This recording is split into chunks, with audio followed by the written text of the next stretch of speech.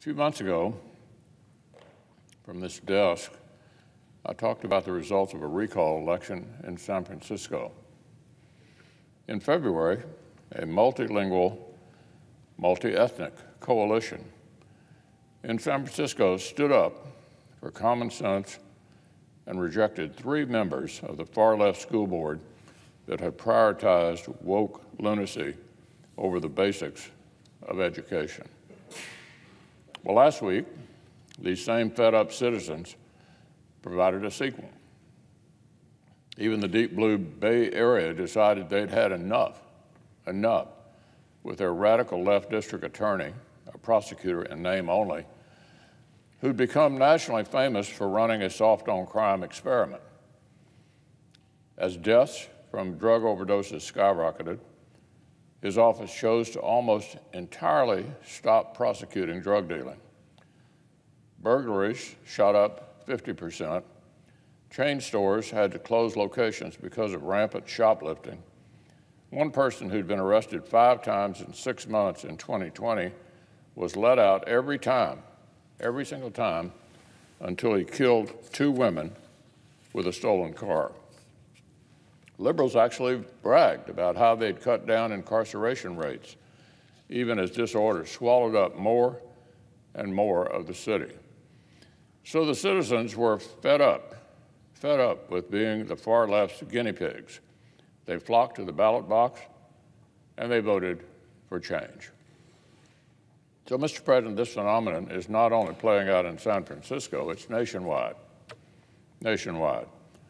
For years, the far left has zeroed in on local prosecutors and district attorneys as juicy opportunities to make America radically softer on crime.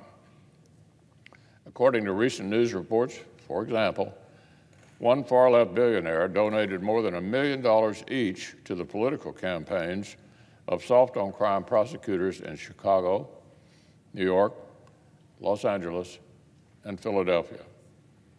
According to one group's analysis, the army of soft-on-crime prosecutors supported by this one donor, and his networks oversee as much as 20% of the nation's entire population.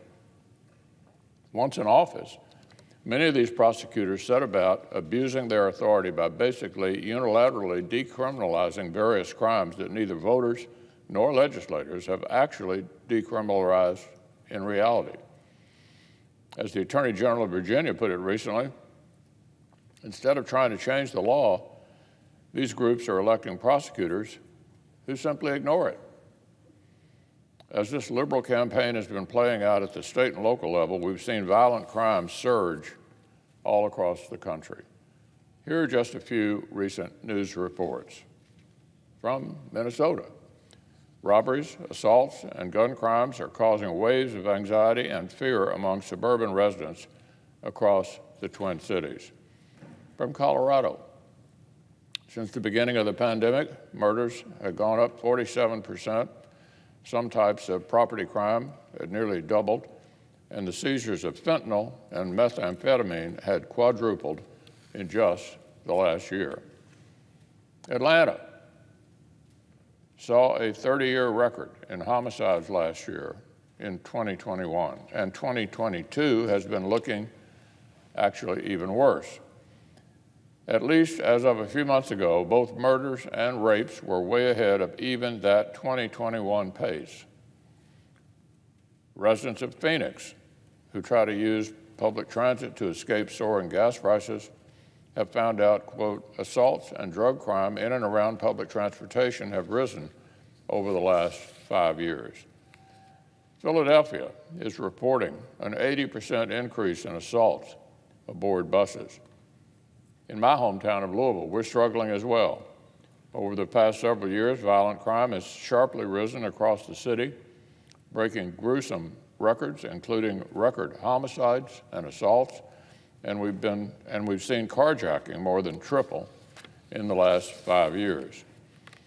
Last weekend alone,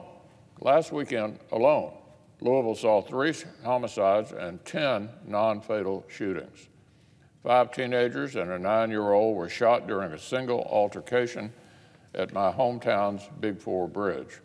Violent criminals turned a popular attraction for families and tourists into a literal war zone.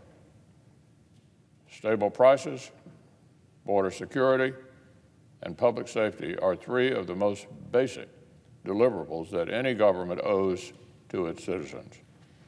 Strike one, strike two, and strike three for Democrats at the federal, state, and local level.